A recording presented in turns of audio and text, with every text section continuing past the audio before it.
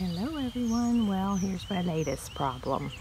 These coneflowers were slow to develop. Everything else was blooming. These were coming slowly, and now they have started those little spiky things on the top.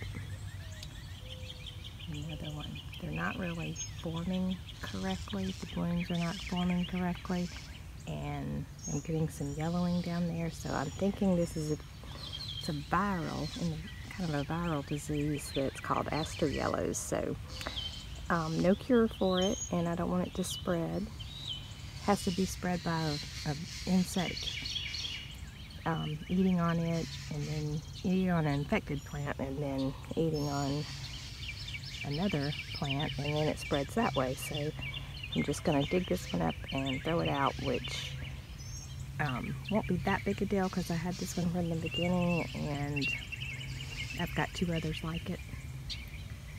So, but it's gonna go. That's not a good thing.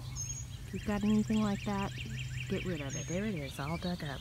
So the good news is it's a virus, so it won't be spreading, and it does not live in the soil. So that's good. I can plant another coneflower if I want, but I've got some other plans for that hole. So I hope that helps y'all out.